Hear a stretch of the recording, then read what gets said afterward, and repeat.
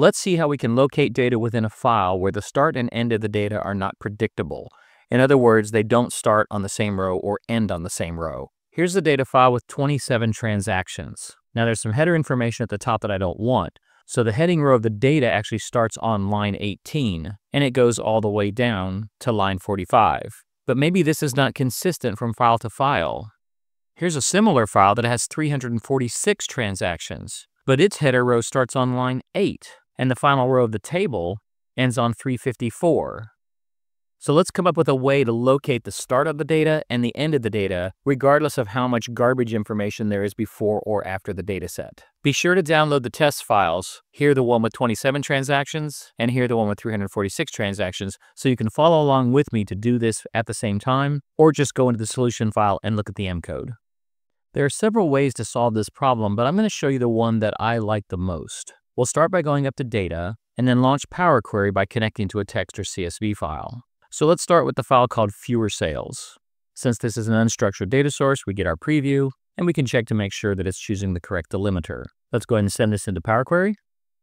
Now let's first look at the way a lot of people solve this problem, but they do it statically, and then we'll really be able to appreciate the dynamic solution. So I look at this information, and the data starts on row 18. So a lot of people would go up here and say remove rows, remove top rows, and we'll get rid of the top 17 rows. Now if we scroll down, the last row is row 28. So we either need to get rid of the last 2 rows or keep the top 28 rows. Now you might be thinking it's probably better to get rid of the last 2 rows. That way, if I do have more records, this solution's at least a little bit dynamic. And I agree. So we'll go to remove rows, remove bottom rows, and say remove the bottom 2 rows. That will have located the data. We could then do something like promote the header rows, set the data types, all that stuff.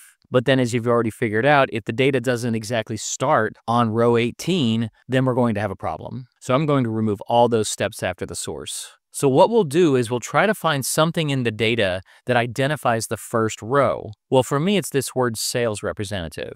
So if that's a constant where in column 1, that heading will only occur one time throughout the data, then we can use that as a flag or like a marker. So what I'm going to do is I'm going to say, get rid of every row that says sales representative. Now I know that sounds weird, but bear with me. So I'm going to go up here to filter, text filter, and I say, I don't want any rows that equal sales representative. I hit OK, and that row just disappeared. Now, I didn't really want to make that row disappear, but the code that it wrote is actually almost perfect because all we have to do is change this from a table.selectRows function to a table.skip function. I'll hit check, and that basically says skip every row that is not equal to sales representative. Well, if we look at the previous step, that's going to skip the first 17 rows, and as soon as it hits sales rep, it's going to stop. So with that one change, a table.skip, we've now dynamically discovered the beginning of our data. Now it's time to dynamically discover the end of the data. Well, just like we use the word sales representatives as sort of a marker to say this is the beginning of the data, I'm going to use that same idea with the words total sales.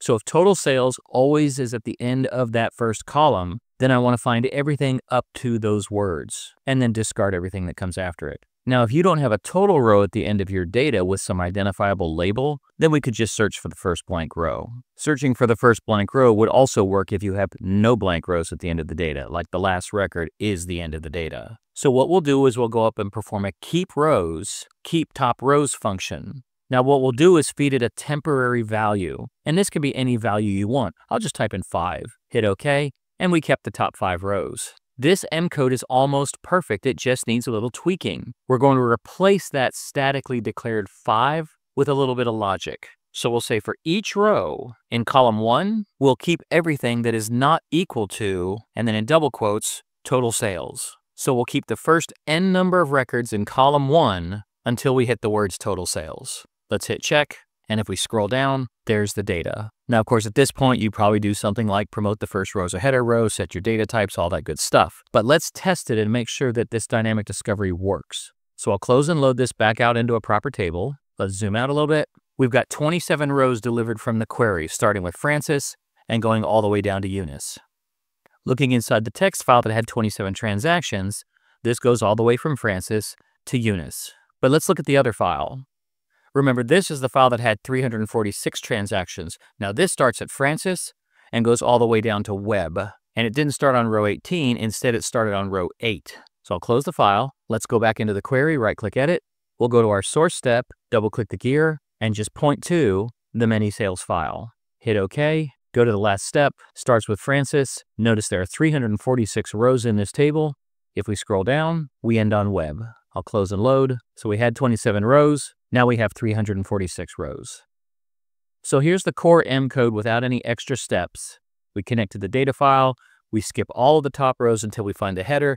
Then we keep all of the top rows until we hit the footer. There are many ways to solve this problem, but I like this one. If you've got a way that you like, put it down in the comments. I'd love to see how you solve the same problem. Thanks again for watching, and remember, at BCTI, the learning never stops.